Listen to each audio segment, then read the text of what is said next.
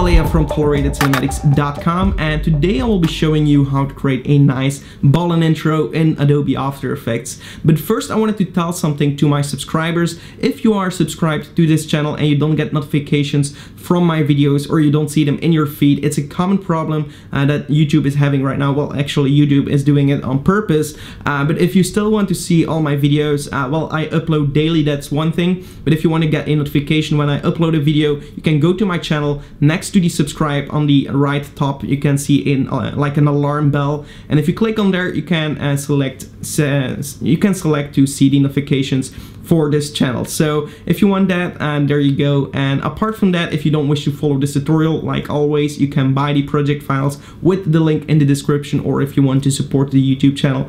And yeah, let's get started with the tutorial for those that do want to follow this tutorial. And yeah, see you in After Effects.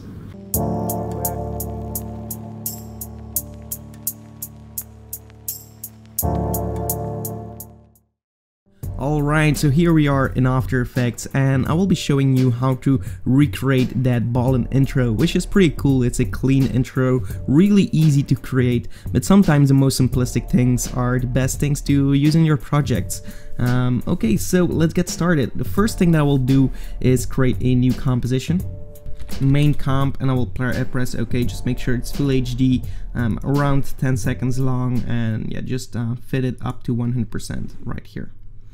Then I will go right here and pick my rectangle tool, and I will just make sure that it has a stroke but no fill. So for the fill, we'll click on the actual name fill, cancel this, go to fill right here, and just make sure you don't have any fill here. And for the stroke, we're going to pick a white color with a width of something like 10. Now we're going to drag out a rectangle just like this. And of course, if you hold space, you can actually reposition it and put it in place around here. Depending on whatever you want, you can release it right here. Now we can go to the Align tool here, the Align tab. If you don't see that window, Align right here. And we can just center this out so that you're sure that it's 100% centered. Once you have done that, we can actually toggle it down, everything, all the settings for that shape. We can open it up again. And open up the rectangle here. And open up the transform. Well, I will make this a little bit bigger here.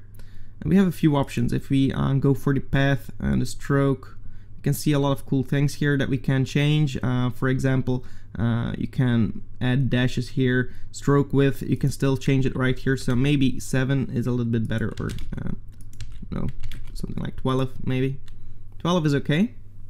Here you can select the direction of your path. I will change it, so we'll make it reverse here.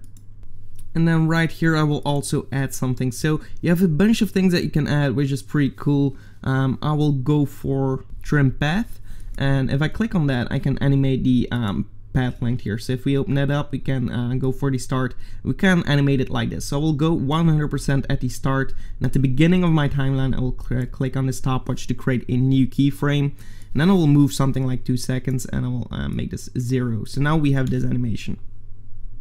Really simple. I will select my 2 keyframes, right click, keyframe assistance, easy ease, and then I will jump into my graph editor right here, and I will make sure that I'm using the edit speed graph here. And I will start off quite fast, and well, maybe also a little bit slower, and just end really slow. So we'll drag this in here so we have a curve like this. And if I'm going to press 0, I will get something like this, which is pretty cool. I want it to end right here, so what I can do is offset it here. You can see you can offset it, and actually we will go to the beginning of my timeline, click on the keyframe, I will on the stopwatch for offset, and around 5 seconds I will also animate it just a little bit. And now we're going to see that it's also moving a little bit here, so it gives it a little bit more life, as you can see. So now we have something like this. Okay, that's great. We'll close everything down, close the graph editor, and now we can actually add our text. So go to the text tool, and I'm going to write something like Tolerated Cinematics. I will use the font Aleya, so I will search that font. And for my first part, I will make it bold here, and the second part, I will make it light.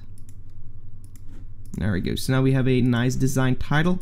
I will move my title right here in the middle of my rectangle, and I will make it a little bit bigger. Make sure it starts from the center, around here, and then also align it like so, and just maybe put it 1 pixel above so it's nicely centered in here. So now we have our text in the middle. What we'll do is go to the beginning of my timeline, click on the text, go to Effects and Presets, search for text, close it down, well, search for text, okay, there we go. So now we have the folder text. I'm going to close this down and open it up again, and then you will see all the folders that you have right here. Open up animate in, and what I want to use is actually the characters fade in, so fade up characters, that's right here. I'm going to drag that on my text, and now my characters are going to, oh, actually fade up. I didn't want that. I want them to be random, so let's search a little bit further.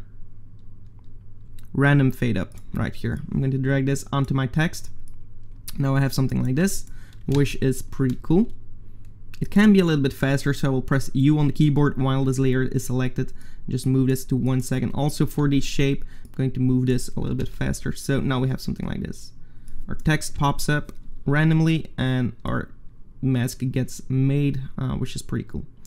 I'm going to duplicate my text layer, and I'm going to open up the text right here so we see source text. I'm going to do the same thing for the other text. Well, actually, yeah, it's not going to work like this. Okay, so I will alt click on the second text layer, alt click on the stopwatch. I'm going to pick with the source text. So now what it's going to do is if you change this text, it's going to automatically change that other text to the same text. That's basically it. But we don't want it to be right here, so we'll scale it up a little bit. Like so, for example, move it down. We can actually just lock it so we don't accidentally click on it when we are trying to change the text right here. So now if I click on here, it's going to be the background text, and if I change this, you will see that the other text also changes.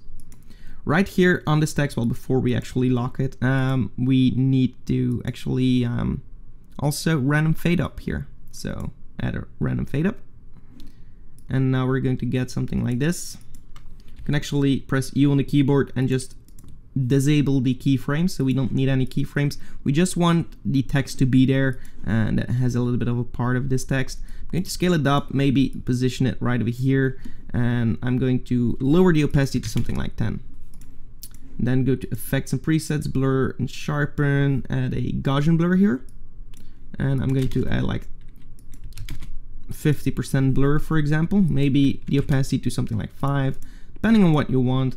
And maybe you can just animate it slightly with a random fade up. So, well, actually we have the random fade up. Let's search it. That's right here. And actually what I want to do is from 10 to 30, for example. And now it's going to fade up really slowly in the background, and we have some animation going on there. I'm going to duplicate that text and just position it right over here, and then also open it up and maybe play with animation here. Well, actually we have two animators, so we can delete the first one, I think, or okay, we're going to work with the second one. Doesn't really matter right now, but I want to change the randomness. So if I open this up, we can actually offset it here.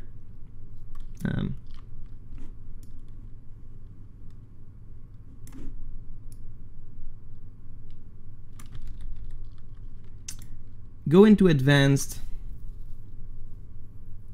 and just change the random seed right here so we get something different on the bottom. So now you can position it a little bit better depending on whatever you prefer. So, but now we have some life in the background while this is happening as well, so that's also pretty cool.